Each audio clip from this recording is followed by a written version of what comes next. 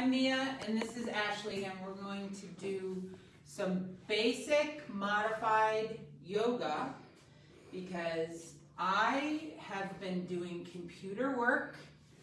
As a lifeguard, we're doing in-service training and sometimes sitting still for long periods of time gets old really fast. I can last about an hour and then I have to stand up, go like this, and then I end up standing up. So I started doing chair yoga at the desk. I take a break like every 45 minutes to just do breathing and a little bit of movement right where you would feel stress. And this is good after a long commute home, or if you're working from home, and or some of my coworkers are at home with their kids and they're doing school, and the children and the parents are looking for something, a little bit of a stress reliever. So it's a good break for you to do while you're doing your desk work. So this is desk work, chair yoga, modified.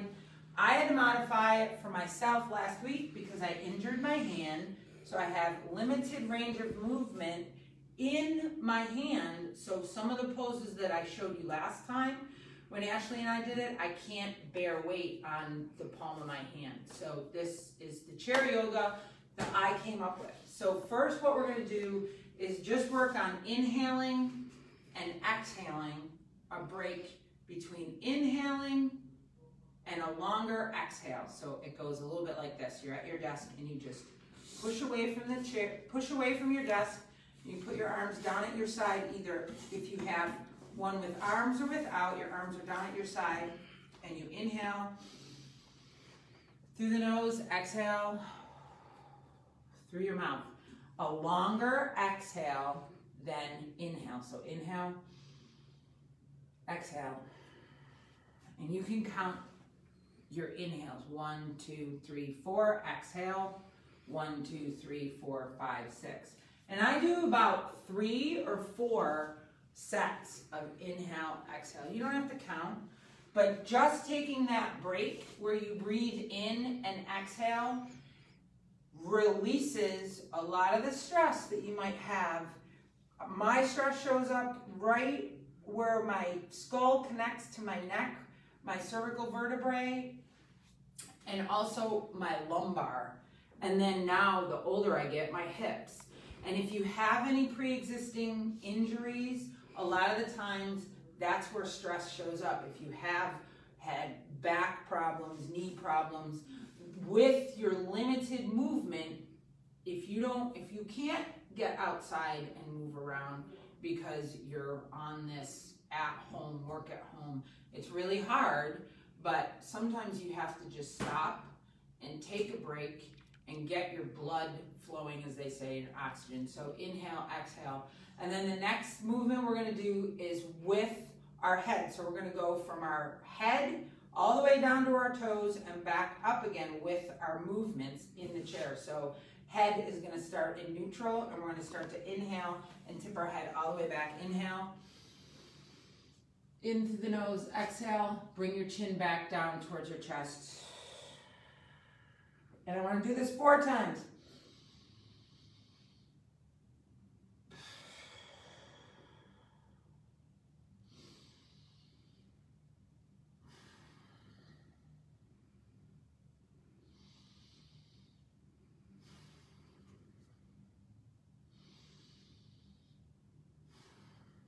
And now tip your ear from side to side, from shoulder to shoulder. So start neutral, inhale.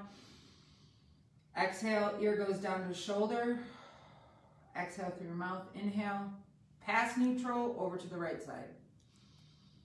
Exhale, inhale, neutral. Now, without inhaling or exhaling, start to rotate your head all the way around. You can look up, you can close your eyes. You can inhale and exhale however is most comfortable for you. So inhale, exhale down, and do these movements enough so that it starts to make a difference. In other words, you start to relax. So I'm going all the way starting up towards the left, and now I'm going to reverse. Once my head is at neutral position, I'm going to reverse. So anytime you do a yoga movement, you go left first, right first, left first, or front first, back first. However you start your movement, do the opposite, either at the end of a set or right after the initial movement. So I can actually feel the muscle knots loosening as I do this. And I do it throughout the day. I don't just do it when I'm doing my desk work. I do it first thing in the morning when I'm waiting for my coffee to be made. By me, I make my own coffee. I don't stop for coffee. I do everything myself so I can make it exactly the way I want to. But I do it when I'm making coffee. I do it when I'm at a light. You rotate your head left to right to increase the blood flow to the area that's tense and that you're feeling these muscle knots. You can also palpate where your tension is, and I do that a lot too.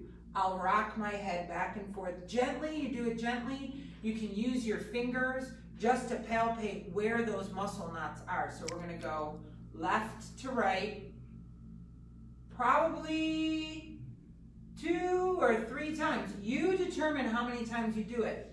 If you only want to take a 5-minute break, then take a 5-minute break and do it. Okay, we've done the range of motion with the head. Back, forward. Just like if I were on the floor on my hands and knees and I'm doing the back stretch and back arch, inhale and exhaling, this can simulate it. If you sit up nice and tall and your shoulders are down and your shoulders are back above where your hips are, you're actually in the same alignment that you would be on the floor. You have a nice back of the chair right at your lumbar spine, and it's creating a form of support. That's what you want to feel when you do yoga on the floor. You want to feel the floor being your support. That's your base. That's your grounding, stress relieving source, is the back on the floor or the back on a chair. The breathing helps relax too. Once you start breathing, once you start moving, and extreme cardio workouts releases serotonin, but so does breathing and gentle movement. You don't necessarily have to do a cardio workout every single time you go out to work out. You can do a different type of workout. You can do gentle yoga, and you can just go for a walk. I mean, a 10-minute walk makes a huge difference. Okay, so we've done our head. Now we're going to do a forward bend. So if you can scoot to the front of your seat, just for ease of movement. So we're going to bring our hands up, scoot your knees down a little bit. So put your feet in front of you. So you're going to do just like we did with the sun salutation, where you bring your arms up, inhale, look up skyward, and then down as you exhale. Do this 4 times.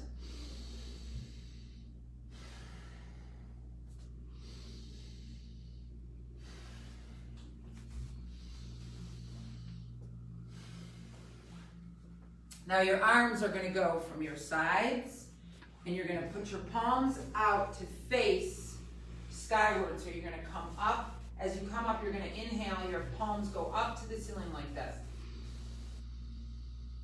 And once you reach the height of where you can reach, go a little bit higher. Exhale, and then come all the way down. Your hands come all the way down to the floor. And then inhale back up.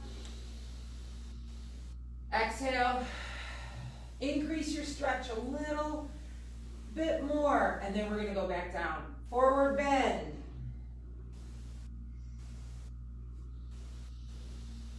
Inhale, increase your stretch a little bit more. Bring your arms down to a T pose like this. Now we're going to do a little bit of up and down from here. Palms up, palms down, exhale. Palms up, palms down, exhale. Bring your arms down at your side. Now I want you to try and work on the twist. We did the twist on the floor with one knee up. We don't even have to do that. All we want to do is the gentle side of this. Plus, if we start moving around at our desk and in our chair, somebody might think that we're, you know, doing something that we're not supposed to be doing. All we're doing is stretching, right? So we're going to start to turn to the right.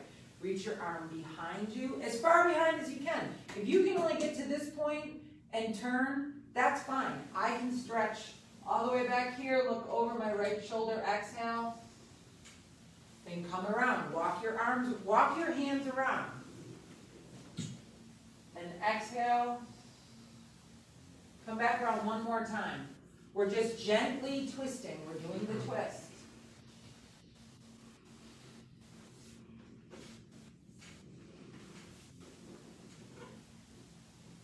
Exhale, good. And then come back to neutral. And a couple of different things you can do. You can bring your leg up. You can stretch forward with your leg bent on your right leg, bent on left knee. And you can gently bend forward, and that stretches your glutes. That's a good glute stretch. Not everyone can do it. It does feel good. I love it. But not everyone can do that because of pre-existing knee problems, joint issues. You have to be very careful. Don't make sudden movements without warming up completely. So we've warmed up our head, our neck, our arms. We've got enough breath in us that hopefully our body is warmed up and we can get out of the chair. So step up out of the chair and just start doing a little bit of march walking just to warm your body up. And then we're going to do the twist that we did in the chair safely with the arms twisting us in the chair. Yep, just ground your feet and you're going to, yes, see, Ashley remembered that movement from before. She's been practicing, haven't you? I have. She has. She's been practicing. So you can look the way that you're turning, turn with your head leads and your body follows. And that goes with a lot of different modalities of fitness.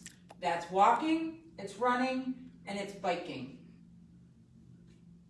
Okay, that's our twist. Now, we're going to do a little stuff in the chair so that I'm turning my chair. I wouldn't expect you to turn your chair if it's a heavy chair. I'm just turning so you can see what I'm doing. Okay, so pretend you're at home now and you're not at your workstation. You're at home and you want a little bit, 3 minutes of a little bit of a workout. So I'm going to teach you how to do a deadlift. When I used to do senior fitness, I used to teach the seniors, form follows function. Functional exercise keeps you fit, and this is a good exercise. You want to do it with your knees slightly bent and your feet hip width apart. And so you have your chair, and that's where you pick up your item. It can be a light item. It doesn't even have to be heavy. It can be a pillow, just for something for your body to know it's picking up. And the actual movement, this is called a deadlift. You don't have to pick up a 100-pound item or even a can of peas. You can if you want to. I just start with a pillow or a little ball. And all you're going to do is start from a standing position. Shoulders are down, but they're aligned with your hips and your ankles. And you're going to keep your head neutral, no sudden movements, slightly bend your knees as you do the forward bend. You're going to reach your arms out, you're going to grab your item, you're going to straighten out your posture, and you're going to pretend to put the item up on the shelf. And you're going to do this movement, practicing your functional movement so that the day you're putting stuff away in the cupboard or you're putting towels up in the closet, you don't make any sudden movements. You don't want to reach around and pick something up. Think about what you do before you do it so that you don't have any accidents or injuries like I've incurred. It takes a lot longer to heal once you've reached a certain age. So here we are doing our deadlift, and this is good exercise for you, bending at the hips, keeping your hips actually flexed and straightening them, keeping them open and flexed increases mobility and flexibility. So this is like the forward bend that we do in sun salutation, but I can't get down on the floor right now because my hands hurt. So this is a good exercise. The next is I'm going to turn my chair around, and what I'm going to do is hold on to my chair, even though I don't need to. I'm doing it for exercise purposes. We're going to do just a simple tree pose, and we demonstrated it before, but with the chair yoga, you can do it. You're going to hold on to the chair with your right hand, right foot comes up off of the floor just a little bit, and it rests on the inside of the left. And you're going to take your arm out. This creates imbalance, but you have the chair to hold on to. Bring your arm up, inhale, exhale down, back towards your side, bring it out to your side again, and then start to slide your foot up above your ankle. Your hip angle is open, your chest is facing forward, just like your face is facing forward. You move with your body like this. And yeah, you can do range of motion. You can open and close, open and close. And with this range of motion, you can keep your balance and also do the tree pose. That's the grounding pose. You can do the opposite side. After that, left hand, left foot comes up, arms are open, circles. This is really good. I have limited range of motion in my shoulder from years of swimming, but that's okay. That's why I swim, but I'm not in the pool today because I hurt myself. So that's the tree pose. The next thing we're going to do is a forward bend next to the chair. If you need the chair to do your forward bend, that's okay. Run your hand down on to the armrest and just dangle forward. I don't need it, so I'm going to move actually away from the chair. And I'm going to do my forward bend with my face in between my calves. My knees can be slightly bent. That helps soften your lumbar spine. And the blood rushes to your head.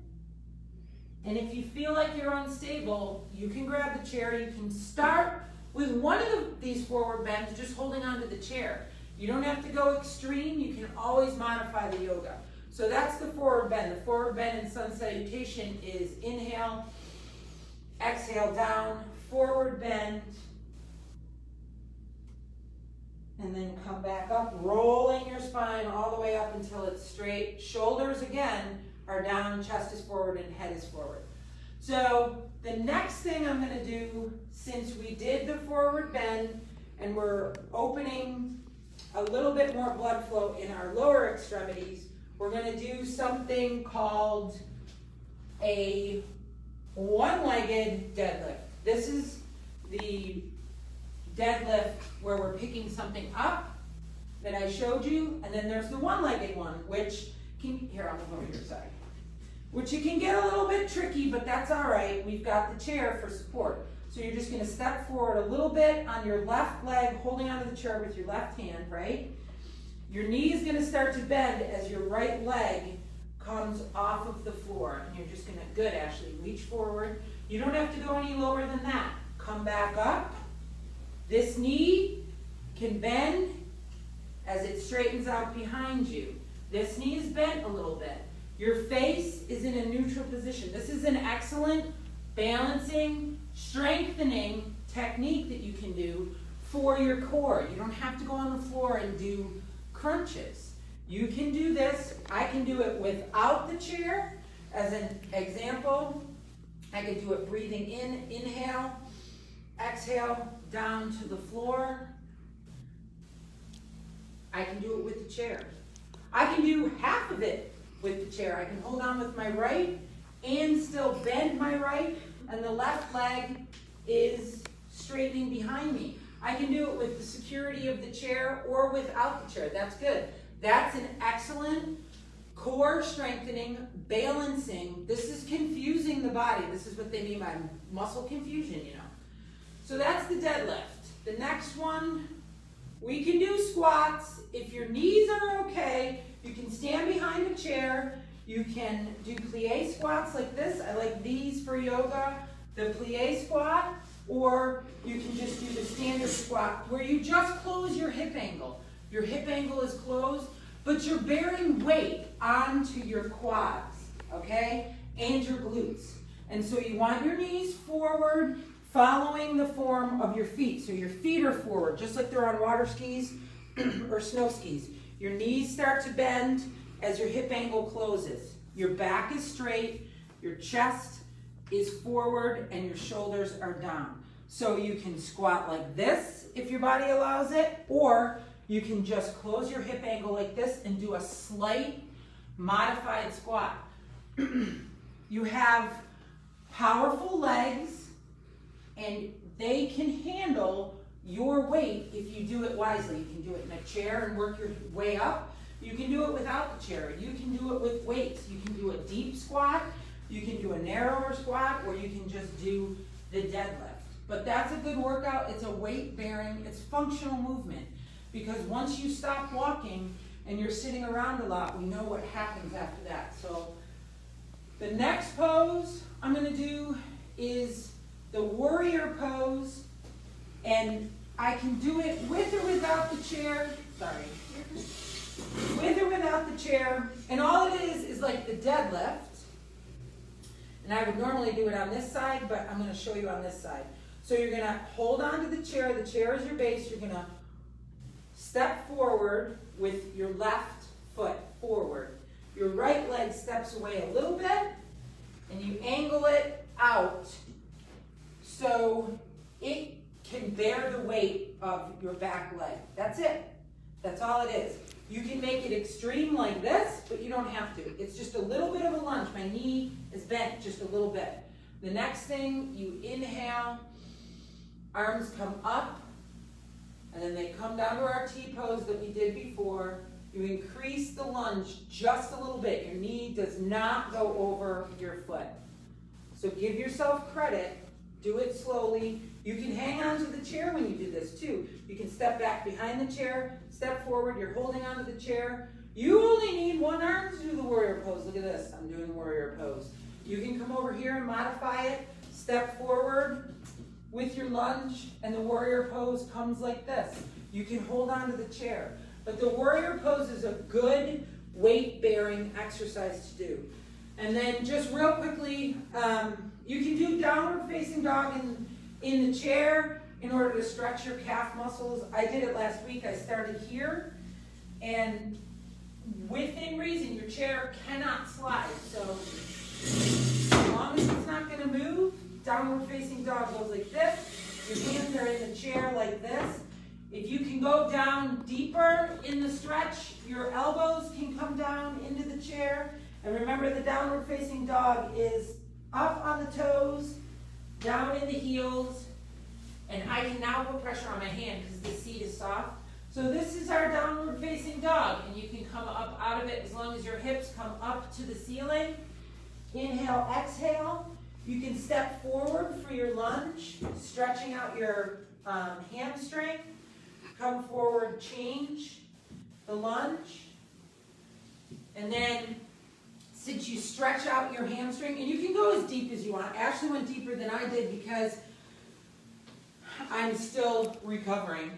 You can do just a real quick quad stretch like this. If you cannot get your foot back here in order to stretch, then don't do that stretch. That stretch isn't completely necessary. But since I do the hamstring, I like to do the quad stretch. So that's it. I did 8 poses that took 30 minutes. We can break it down and just do, if you remember, just to breathe and do your head like this and look forward and look back and do your twist. That's 5 minutes. So I hope you guys are staying safe and sane with all the stress that's going on, and we'll do some other stuff. Right, Ashley? Yeah. See, she's promising to come. I bought a yoga mat. So she bought a yoga mat. Yay! And we could do yoga here too at some point in time. I hope that we can all get together and do yoga. So thank you. Thanks, Erin, for coming. Thank you.